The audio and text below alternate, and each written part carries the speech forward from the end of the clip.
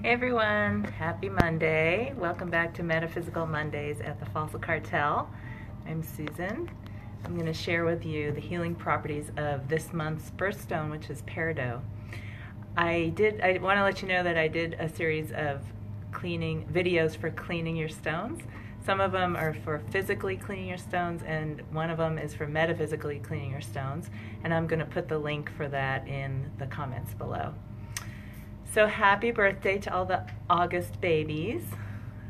You have a really pretty, I think, birthstone, which is peridot. I'm wearing some right now.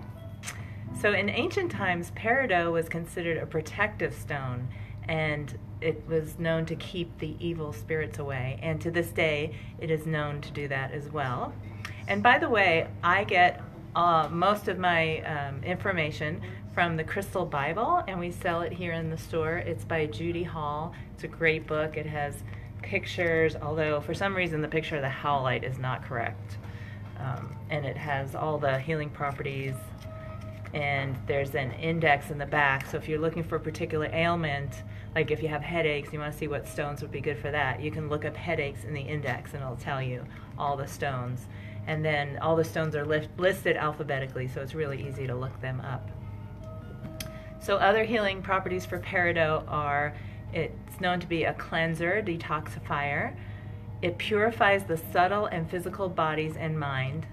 It opens, cleanses, and activates the heart and the solar plexus chakras, and releases old baggage. It relieves burdens or guilt or obsessions. Those are cleared from peridot. Peridot teaches that holding on to the past or people is counterproductive. I should give some of this to my college boyfriend because he's pretty stuck in the past. Doug, if you're listening, I'll send you some. It also shows you how to detach yourself from outside influences and to look to your own higher self for guidance. Peridot releases negative patterns and old vibrations so that a new frequency can be assessed. And if you have done all the psychological work, peridot assists you in moving forward rapidly. It helps you understand your destiny and your spiritual purpose. It alleviates jealousy and resentment, spite and anger, and reduces stress. It enhances confidence and assertion, but without aggression. It motivates growth. Like in my last video, I was talking about nature and how all the green stones represent new growth, can help with new growth, and peridot is definitely one of them.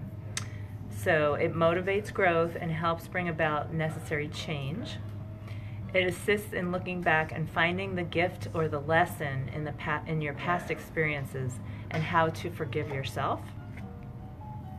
It promotes psychological clarity and well-being, and peridot is attuned to the attainment of spiritual truth and regulates the cycles of life.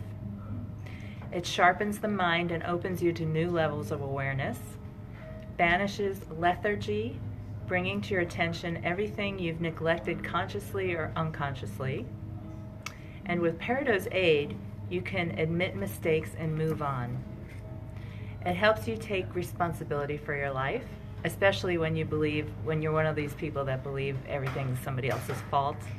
So if you know somebody in your life that's like that, give them some peridot. It can greatly improve difficult relationships. Physically, it has a tonic effect, healing and regenerating tissues. It strengthens the metabolism and benefits the skin. It aids in the heart, the thymus, the lungs, the gallbladder, the spleen, intestinal tract, and ulcers, and strengthens the eyes. And if placed on the abdomen in giving birth, it helps by strengthening the muscle contractions but lessening the pain. And it helps balance bipolar disorders and overcomes hypochondria. Another good one for bipolar is lepidolite. So it's a great stone for all sorts of reasons. If you don't have some, I encourage you to get some. We have lots of peridot. Peridot is an interesting stone because it comes from the deepest place in the earth, next to the mantle. And at one point in time, it was pushed up to the surface. So it's very deep. Another name for peridot is olivine. So peridot is a type of olivine. And sometimes you can find them in meteorites. We have some, they're called Cerricho meteorites that have the olivine in it. Those are called palisite type of meteorites. This is some tumbled peridot. Now, it's hard to find big pieces of peridot. You can occasionally, but they usually save those for jewelry and cut them up. We've had a couple of big crystal peridot pendants that went for a few $100s because they're so rare. But we have a lot of the little tumbled peridot. We also have a few more pieces left of the rough peridot, and these tend to be a little bit bigger, actually a lot bigger than the little tiny tumbled pieces. And then we have clusters of peridot. These are from the San Carlos mine in Arizona. Just little pieces of peridot on top of, it looks like basalt, I think, I'm not sure. And so we have small and we have medium clusters, and then we even have really big ones. Oh boy, this is heavy. Like this one, a big old hunk.